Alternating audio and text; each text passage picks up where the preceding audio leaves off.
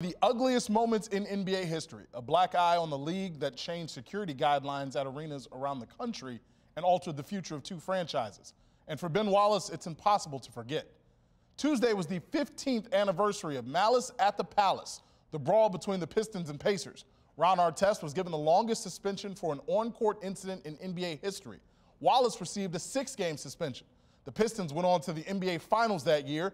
The Pacers would win just one playoff series in the next 7 years. Wallace says his thoughts on the event haven't changed.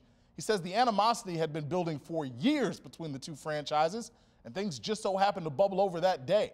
He's thankful that nobody was seriously injured, and while players made mistakes, he says it was just emotions spilling over. When you're in the heat of the moment, things happen.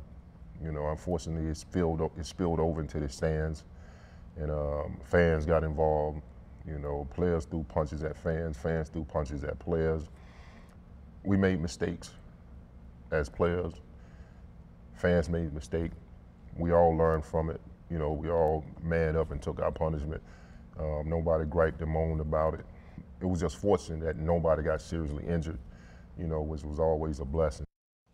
Tonight at 11, Wallace will talk about the Drive's future and how the team is committed to staying in Grand Rapids. Despite multiple efforts, Michigan State forward